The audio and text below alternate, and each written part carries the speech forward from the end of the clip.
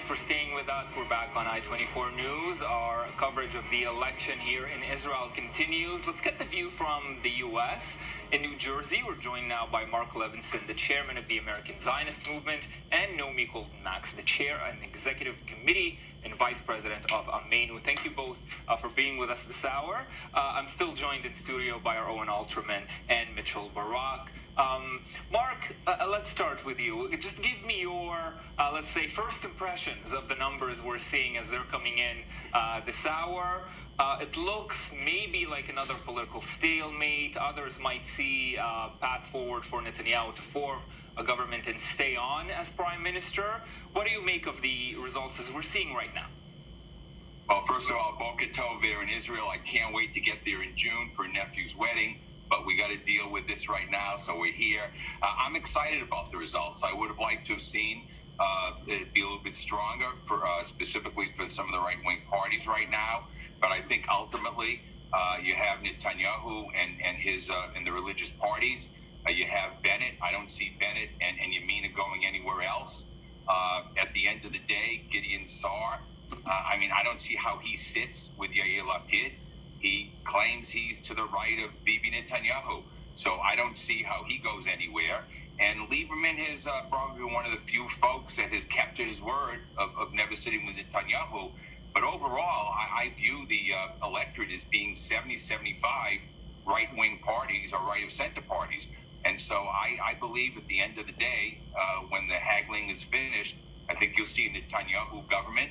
I think you'll see Naftali Bennett as defense minister. Where Gideon Sa'ar sits, I don't know right now. But his people will certainly want to push him to sit in a Netanyahu government. Naomi, do you see it the same way, or do you see maybe another scenario playing out? Boker Tov, well, of course, I see it differently. I see that there are some great successes on the left. Guess what? Labor is not dead. Meretz is not dead. Benny Gantz is still there. These are key.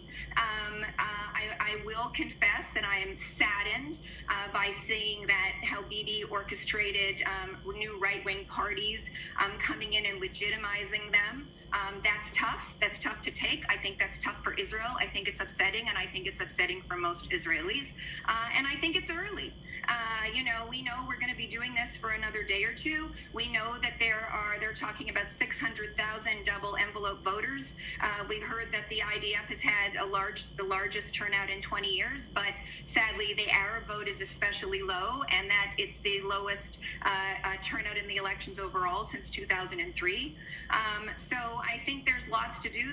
There's horse trading to be made. There is an anti-Bibi group of parties that are not just on the left. And Gideon Sa'ar has said that he will not sit with Bibi. While Bibi just gave a fantastic election speech a few minutes ago and said all the right things that he needs to say, I think there's still some work to do. And as was also said earlier, in terms of me from i24 and the Labor Party, what Merav Michaeli has done and brought the narrative back in is just exciting me, and I think is really exciting for Israel. Mark, it was in fact a dramatic result for the Israeli left as well.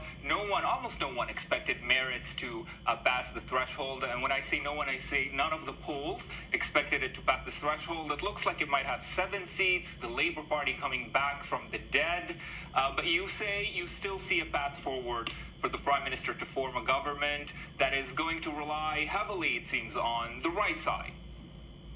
Well, yes, but I with all respect, I'm happy that some of Israel's founding parties, many are probably happy that they were able to pass the electoral threshold and not go extinct. But 7, 7, and 8, that's 22. I mean, we're not in the 30s, we're not in the 40s.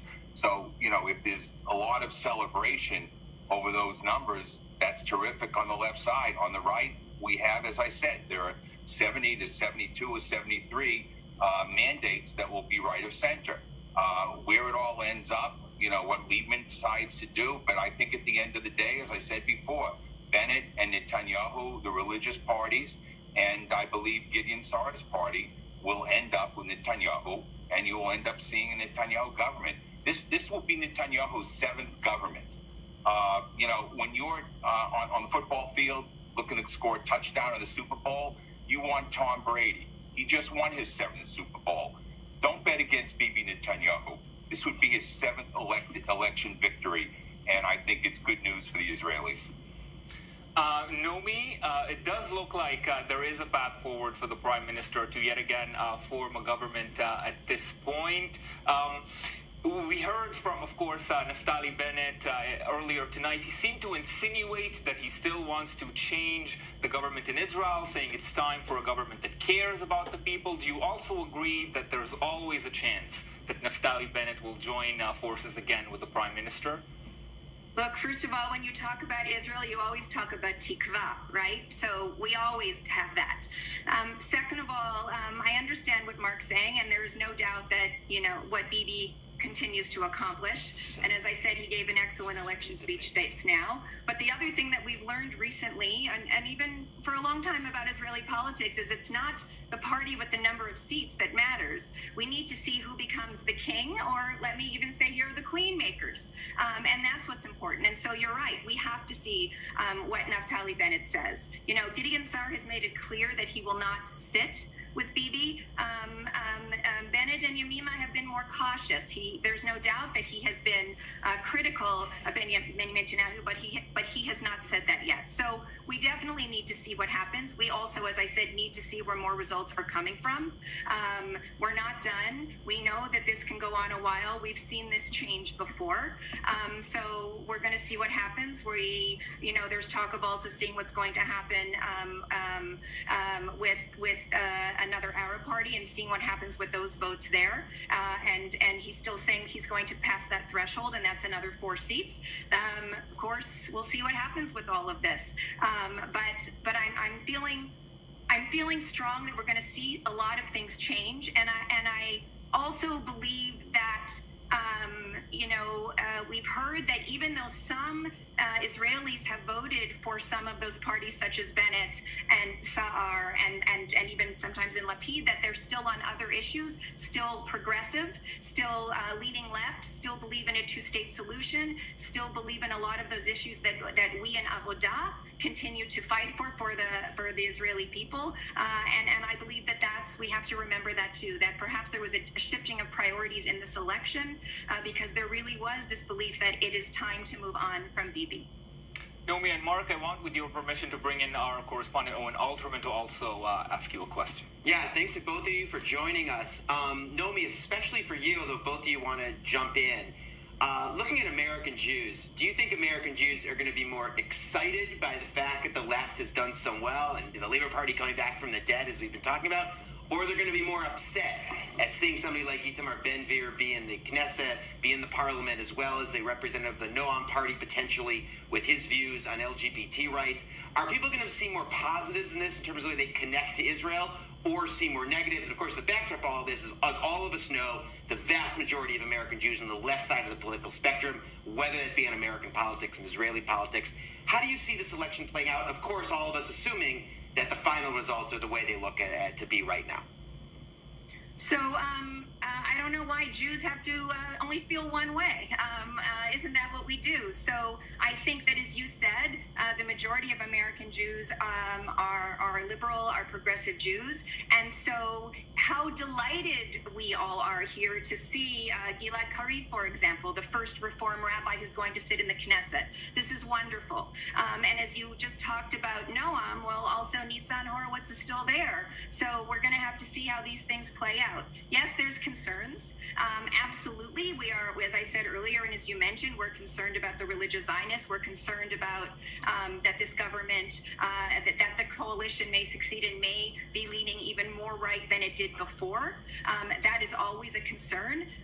But I also believe that we now have an opposition, if that's what it is, or at least a coalition of people that support the values that are against Bibi and what is going on there. I think that you talked about earlier how, the narrative has now changed again in terms of the Labor Party. And I think for merits too. We see them on the table. We see that they're here, that they belong to institutions and ideology that go back to not just the creation of the state, but before, and that there's still a place for them. And I think that those are the values that American Jews associate with and are proud of, and is why we are proud Zionists. But there is no doubt that with each time that there is a right-wing government, or if we end up and have to have a fifth election, you know, we're all banging our heads and saying, how can we be here again, and how could this happen? You know, but we've also been through an election here in this country, and we saw some change, and we saw that happened, and that's positive. And I think that also having Biden here in the White House is positive for the message of liberal Jews in this country that will also be sent to Israel, to whoever that prime minister becomes, and to whatever that coalition is. And so that will be different as well than perhaps what we saw in the last election in Israel when there was a Trump government here in Washington. And Mark, your view? Well, I have a different view. We all have our own views of what is positive. You know, there are a lot of attacks on individual members in the so-called right coalition. We could go down the list and point out number 7 on Labour Party, who doesn't want Zichron Yaakov to exist, members of some of the parties that are against the state of Israel. So, I mean, I don't think that's positive to sit there and try to say, well, because there's one negative person in a party, let's just throw it out. You know, so I kind of rejected your accusations there. At least try to be fair in those comments. But on the larger issue, at the end of the day, I think we're going to have Netanyahu. I believe we're going to have Netanyahu, and I think that's terrific for Israel. Israel faces a lot of issues. Iran, Europe, issues with China, Russia, other countries. You want a person in there at night when a decision has to be made. You want someone who's tested, who's a terrific negotiator, can get things done, and is willing to stand up, even to Israel's friends. And that's Netanyahu. I don't know who the leader on the left would be. And I wouldn't be very comfortable if I were an Israeli with that leader. Netanyahu has proven himself time and time again. Israel is almost a superpower, if not a superpower.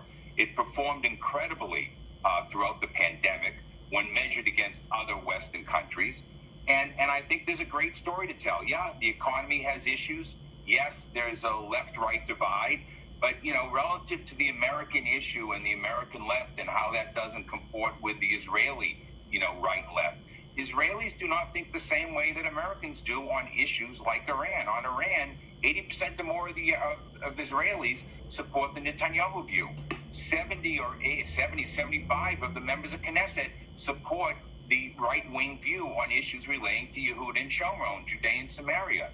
So it is important for us to discuss what the American view might be and what the American left may think. And I would love for there to be shalom bias all over the place. But Israel is the one Jewish state in the world. If there had been a Jewish state in World War II, perhaps most of the 6 million tragic souls that we lost would still be here. So I don't apologize for a Jewish state, and I don't apologize for a Jewish state that's run by a leader who has principles that may be right of center and that may not be acceptable to others.